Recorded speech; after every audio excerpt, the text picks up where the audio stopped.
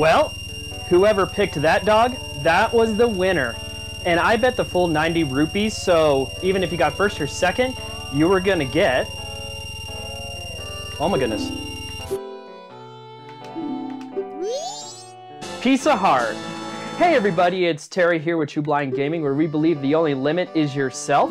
And we just finished up the dog race. Thank you guys for the feedback on what dog to pick and everything. I believe that was dog number 2. It wasn't the golden hair one, I believe. You guys let me know, because I think I got my save states a little messed up. But that challenge done. Now let's go take on another challenge right next door. So let me get out of here. The door should be over here somewhere.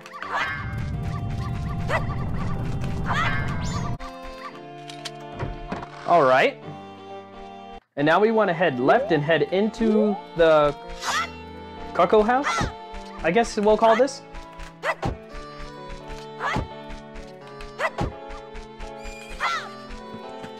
Okay, and get to the door. That's not to the door.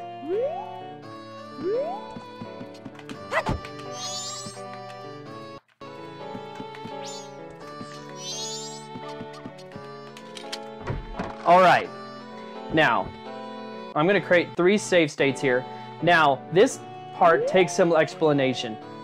I have been trying to get the bunny hood for a while now. I tried once in one of my previous videos and said I couldn't do it because I didn't know much about the area and I didn't know how the chickens acted.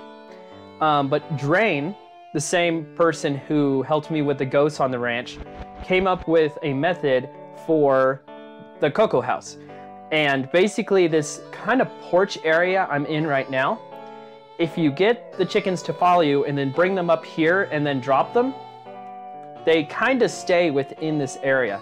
So the idea is to go around and collect chickens, bring them into this porch area, leave them until I got all 10 over here, and then once that's done, march around and try to collect all the chickens.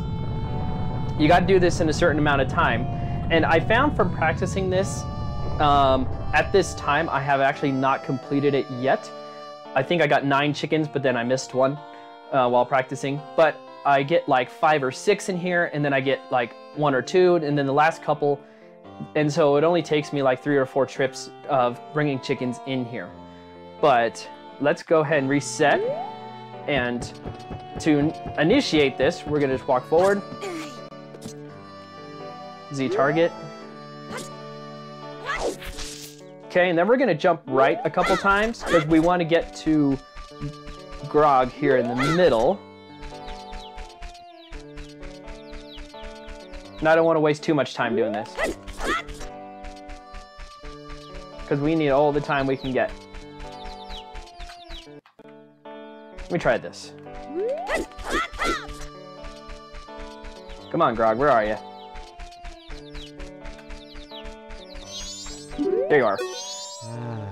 So he's afraid he'll never be able to see his little Cocos grow up into chickens or big Cocos. So he wants you to, well, he doesn't, I don't know if he really explains what you have to do, but you need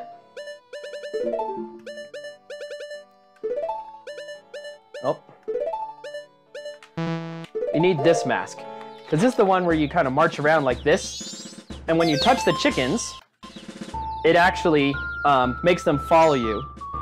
But you have to go around and actually touch all the chickens. So that I've already got 2. I've already got 3. So I can get 3, 4, 5 or 6, and then I'm gonna start heading back towards the porch.